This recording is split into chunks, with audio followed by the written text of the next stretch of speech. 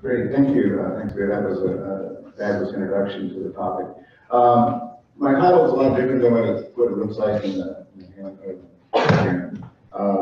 I submitted that thinking it was more technical. This is a more general version of this talk. So let me give you just a sense of maybe why I'm here. I'm not an ecologist. My original training was in applied math and meteorology. In fact, I was actually a forecaster in meteorology in the private sector. And actually, the thing that got me interested in going back to get a PhD in statistics were two main things. One is I was frustrated by the fact that we could take information from the Weather Service, and this was back in the 1980s, and then have to kind of take this in. And I was involved in doing radio forecasting for farm producers in the Central Plains. And we take this and we sort of massage it and give this to them in some way. And what was frustrating about that was the way that we were taking this detailed information from these numerical models and then trying to convey it without any really good sense of what the uncertainty was and what we were trying to say. And so the other thing that I got an appreciation for out of that was dynamics and the importance of process-based modeling. So fast forward a bit, so I did research on this and was fortunate enough to be involved in sort of the revolution of Bayesian computation in terms of Markov chain Monte Carlo and hierarchical Bayes models, and involved in the incorporation of that into environmental statistics. And then I had done some of this work, and then Jim Clark's paper came out in 2001, and I had a paper in the Journal of American Statistical Association about the same time doing this from a meteorological oceanographic perspective. And Jim said, can you write a paper for the special issue of ecology? And I said, sure, because I'm an assistant professor and don't know anything, and literally knew nothing about ecology. And so I immediately started reading books and stuff, and I realized that the interesting connection to me was dynamics. And that so I got involved in doing some work on invasive species, and I was lucky to work with some students and colleagues along the way. So what I want to do today is pretty much give you an overview. I'm looking to see which version of this talk. Okay, so this isn't the version that I thought it was, but that's okay. Let me do it. So what I want to do today is this is the kind of process that we've been talking about all along so far in this workshop. So it is complexity across multiple scales of space and time. So this is an example where, for example, an El Nino can affect the amount of precipitation over North America, which could affect habitat, which could affect where mallets might want to be in terms of settling petals for breeding purposes. And then you've got all these sort of potential predation issues that could go on simultaneously with that. And so there's uncertainty across the spectrum. There's uncertainty in the data, there's uncertainty in the process dynamics, and the parameters that go with that. And so in this overview talk, I kind of want to, I removed this slide, but I want to talk about hierarchical models and just background. I know that's kind of the state of the art now in this world in ecological forecasting, and rightly so. But I want to talk about some of the things about that I think are important historically and for the future, and then talk a little bit more about some specific type of process models where we're incorporating information from various types of knowledge into a formal interpretive quantification framework. So I won't focus on many details. To begin with, the fundamental part of a hierarchical model is really the data model. So this is this notion that our observation model. And why is it so important? And so the revolution that the state-space modelers came up with in control engineering in the late 1960s and that hierarchical modelers picked up on was this notion of separating out the complexity of your data from the underlying stuff that you care about. And so it's this notion of conditioning. The notion of conditioning in modeling is absolutely fundamental, both in terms of the deep learning kinds of things that people are doing, but also in what we do in kind of deep hierarchical modeling in statistics and science. And that is because all the dependence, all the interesting things across scales, across processes, across aspects of our system are in the process. The data itself has complexity, but when you condition out the complexity of the process, it allows you to focus on the issues with the data, and that might be sampling error, or measurement error, or missing data. It's very difficult to deal with missing data if you've also got to try to deal with the complexity of what's going on in the dependent structure at the same time. And then the other beautiful thing I think about this framework is that it allows you to consider multiple data sources very easily. And so this is the notion of data assimilation.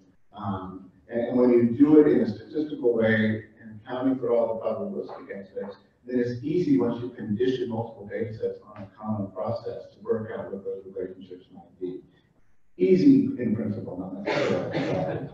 And so the examples over on the right-hand side here are some stuff that my student, Torrin Schaefer, who's here in the audience somewhere, and I and some colleagues are doing related to understanding behavior and life-fronted geese and all across the migratory pathway. And where you have satellite data corresponding to habitat, you might also have accelerometer data on each individual, that GPS measurement. So very high frequency data, very large volumes of data. And yet you're dealing with individuals. You know, we have 10 individuals that we're dealing with here and trying to infer behavior and predict behavior based on that. And this is what allows us to do it. The process part of these models are also, this is sort of where I spend most of my work because this is what interests me the most in terms of understanding the relationship between space and time and process individual dynamical systems. And here the key issues are interaction across time and space of different scales. And I think we've seen this come up in this workshop so many times already, and I think it's the fundamental problem we face in dealing with big scientific forecasting problems, is how we accommodate this. And in the meteorological and oceanographic world, it's a lot more well-defined. We have cascades of energy, and we understand to some extent how those work, and we can build models that do that. And while we might have trophic cascades, for example, in ecology, it's not near as clear, it's not near as well-defined how things transfer from one scale to the next.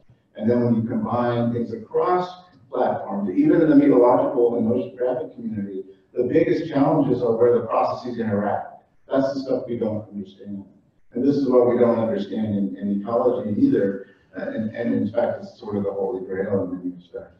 So the beauty of this framework is that you can start doing this. You can start at least trying to build interactions across the environment and across the processes.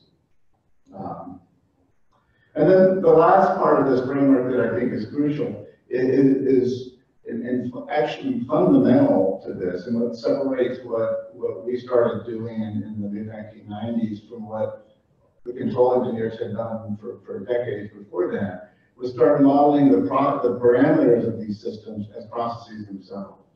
And by doing that, why is that important? Because there's the dependence that we can't deal with. We can't model everything, the complexity, in just the process and the data. We have to start building that complexity out through marginalization. And what does that mean? It means if parameters share commonality, and we sort of integrate that out somehow, it builds dependence back. And so by doing this in this sort of deep structure, one parameter level, another parameter level, we can build dependence up. This is exactly what goes on when you hear about deep modeling in the machine learning world. They don't say that they're marginalizing that, but that's exactly what they're doing. They're finding small features, they're integrating them up across multiple scales. So this notion of deep modeling is exactly what we do, and that's what comes from the parameter aspects of our complex hierarchical models. And then at the end of the day, this is pretty much a Bayesian paradigm because you could, in principle, start putting some empirical kinds of information in the parameter state, but basically, to do your inference on the parameters, and particularly in the forecasting case, on the process, you have got to start thinking about the product of each one of those distributions, the data distribution, the process, and the parameter distribution. And that posterior distribution is what gives you your inference and your predictions. Now, of course, as Leah mentioned, that's a super big challenge, and so computationally. And so what we have to do is we have to modify our models and our data structures and our infrastructure, our cyber infrastructure, to be able to solve those problems. So this is just a general layout of what I would call what they're called the sort of Bayesian state-space model. I mean, I would call this a paradigm for sort of more space-time based thinking. But I don't need to go over all these stages. I just want to point out the middle stage right now, which is this process model, which is almost always in the frameworks that we've seen in your literature and in the literature that I work in, a Markovian type model. In other words, conditioned on all the past of the process. We only care about the most recent past in terms of evolution. I'll come back to that a little bit later here in the end of this talk. The one thing I didn't write on this slide, on the modified version that's there, is because of yesterday, I wanted to emphasize the point about initial conditions and boundary conditions. And the beauty of this framework is that it allows you to put distributions on those as well. And I think that's absolutely crucial. So just a little hodgepodge of different models that you might be interested in seeing in this kind of framework. Okay, so there's a blog there that would sort of propagate up to the right and diffuse as it did. So what about like a linear model? A linear model is just going to reorient what happened in the past into the future in a linear dynamical model. And so these weights, these m's here kind of control the dynamics.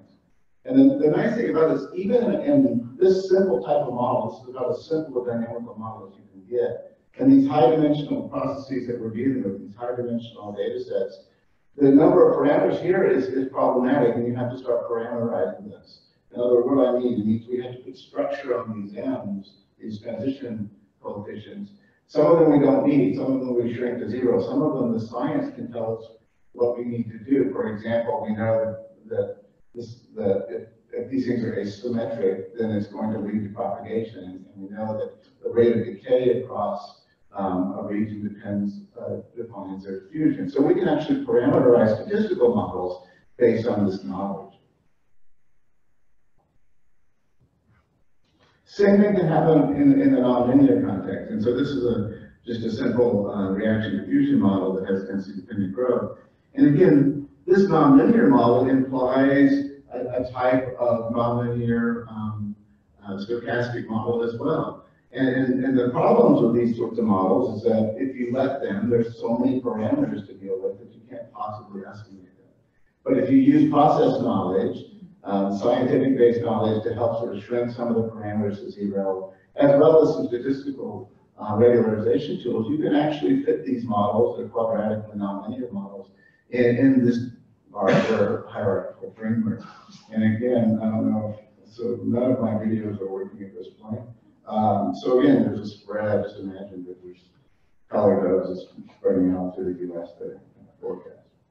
Okay, so the challenge with that is that those models all have a lot of complexity associated with them. This is funny, some of my videos are actually working and some of them aren't. So that must be an indication of which ones are important. So coming back to this one then, or not.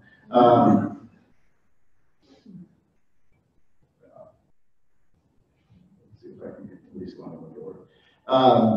So one of the things that we've been thinking about recently is trying to build these kind of process models when we don't have so many parameters. What can we do? You know, how can we use science and how can we use machine learning techniques to build these same kind of structures, but without worrying about so many parameters? That's one way to deal with this issue.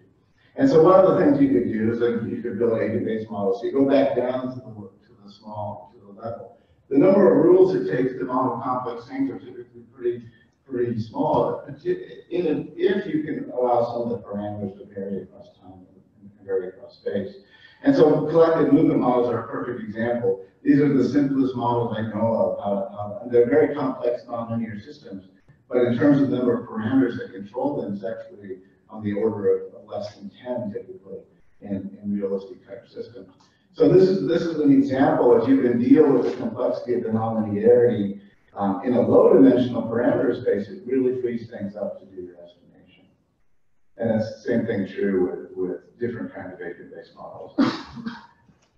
Another framework here that I wanted to mention that we've been playing with in the last few years is this notion of what we would call analog models, but in your literature, I think they're often called mechanism-free models.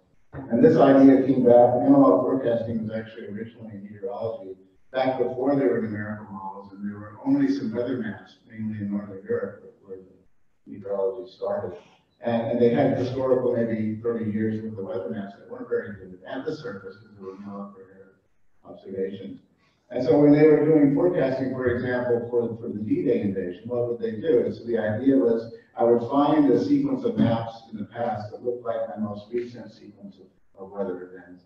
And I would say, well, what happened, what's going to happen now is what happened in the past when I matched up to that sequence of events. And it actually sort of works. Even that naively, but it immediately was surpassed by numerical weather prediction in the 1950s when that came online. It came back though, people like Ed Lorenz and others started looking at this in the context of dynamical systems and realized that what we really have here is the notion, the same notion that Hawkins talked about and Superhard and May talks about in your literature, in this mechanism-free world of embedding vectors. And so if I embed, what is an embedding vector? If I take enough lags of one dimension of a complex dynamical system, I can recover the higher dimensional states in terms of its evolution. And so if you imagine looking, for example, at these three locations on this attractor, all of which are represented by lags of embeddings of this one variable, if I could tell that one of the green ones was close to the blue one, then maybe the evolution of the green one, if I knew how the blue one had evolved in the past, then the green one would be pretty similar. And this idea works pretty well. And the question is, can you really build this now in a framework that accommodates uncertainty and large-scale prediction problems, as opposed to just time series? And so this is something that we were interested in. Can we actually take these things, like these sequences, of not just points, but now maps that are actually evolving in time. And here's an example where you have sea surface temperature maps, and this is a library of them. And then this is soil moisture over Iowa. So if we were trying to predict soil moisture over Iowa, could we find the most, this is the current, say, sea surface temperature conditions in the past, or in the most recent past. Can we find the collection of those past evolutions of these sea surface temperature maps? And if so, our forecast is simply a weighted average of what this ensemble of analogs would have been in the past. And so, yeah, you can do that, but the question, if you actually start doing this in an uncertainty quantification framework, it's non-trivial because it's easy to generate these forecasts. It's not so easy to do it in a framework that accommodates uncertainty. And so the things that you don't know is that what's the distance? How do you measure the distance between a sequence of maps and another sequence of maps? And there's not a unique way to do that. What's the appropriate way? How do you do the weights? What's the best way to weight these things? Which was interesting to hear the talk yesterday related to that. Embedding variables. You're embedding variables. The things that you build your maps don't have to be the thing that you're actually predicting. And so what are the embedding variables in this? It's a very, very complex dynamical system. So you get to choose which parts of it that you want to take the embeddings from. How do you pick the dimensionality? Can you do this for non-Gaussian data? And then most importantly, can you do accommodate uncertainty quantification? So an example that we use, one of the examples we used was to do take breeding population survey data.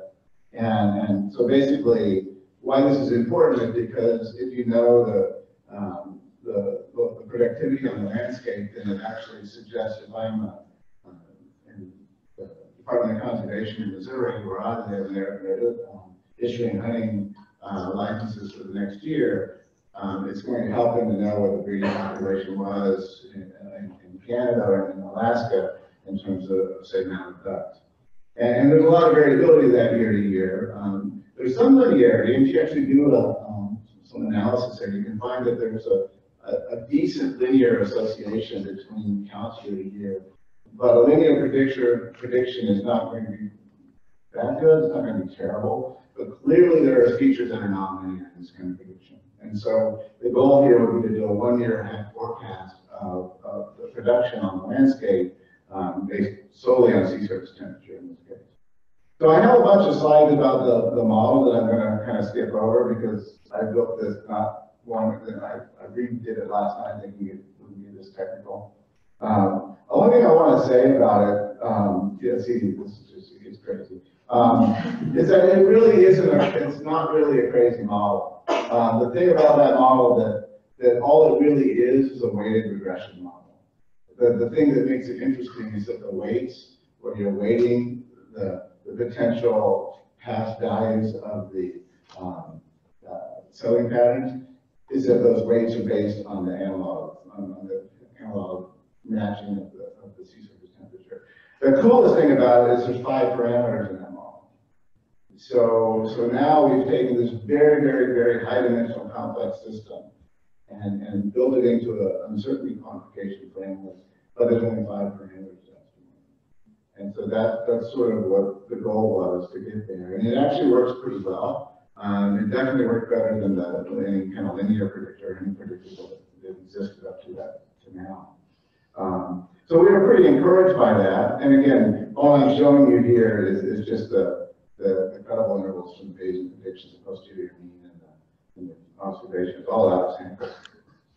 So the last thing I wanted to say here before talking just a little bit, I think I probably don't have a ton. It's like, what would be a parsimonious way to do this from the deep learning perspective? And I've been working in this space for a bit now, and so first of all, you probably pick a recurrent neural network because it's going to be based on sequence data. That's what it's designed to do. This is why it works so well for language processing. The problem with that is if I took a standard, this is just a basic vanilla RNN, nobody would actually use this. You would use complicated versions of these models. But it does illustrate the point, and that is this is my output response, say it's a spatial field. And then this hidden layer, notice that there's this activation function here, but the interesting dynamics happen because this recurrence where these H's keep getting impacted one after the other, and then inputs come in at each level. So the parameters correspond to these matrices U, W, and D up here. And so a couple things to note. One is it's highly nonlinear. It's recursive in the sense that it remembers the H's from way back in the past. This is why it works really well for language processing. Right? Because if you're trying to predict the next word in a sentence, to know what happened 4 or 5 words ago might be pretty important. The other thing to notice is there's no uncertainty in this model whatsoever. There's no error term, there's no random parameters. So again, these aren't the kinds of models that are used to actually implement this now are gated networks because it helps break some of the dependence when you do back propagation. But there was another approach to that problem that was done in the late 2000s that's now sort of out of favor, and it's called an echo state network. Echo state networks look very much the same. The difference being that all the parameters here, the W's and the U's in the process model in this reservoir, are random. They're chosen once at random. And what happens is that you've expanded the space, the H is very high dimensional. And so you learn then there's just a regression at the end or some sort of a simple stat model at the upper level where you put a lot of regularization to get rid of most of those H's or shrink them down to 0. Why is this? Well, it was taking a while to go into it, but it does work. Surprisingly, to have random parameters here, because what you're really doing is you're building basis functions, transforming your input structure using this dynamics, and then you get a lot of choices, and you can make this work. So we tried to say, well, what would happen if we took that and put it again? Let's put that in a Bayesian hierarchical framework so we can actually accommodate uncertainty, and then Torn actually, who's here, has extended this into a forecasting environment with count data. And then we have quadratic terms and embedded input vectors. But the other thing is it's ensemble based. So we get uncertainty quantification. One, we get a whole system of weak learners that we can borrow strength from, but the other is that we have uncertainty quantification from them. And so this is hot off the presses, but the work has shown so far, and this is just pretty naive model, that this model is already doing better than the Bayesian analog model. And again, This model is only really a Poisson regression at the end of the day, with a high dimensional transformation of this input structure. So if you want detail, Troy's going to talk about this at a poster today later, so you can check that out. So just to finish this up, there's certainly a lot of data complexity in everything we do, and that's not going to go away. And so that's going to lead us to have to model. We're still interested in modeling complex processes, but we have to start thinking about ways to do that can also accommodate the data complexity, but realizing that the computational issues here are pretty tremendous as well.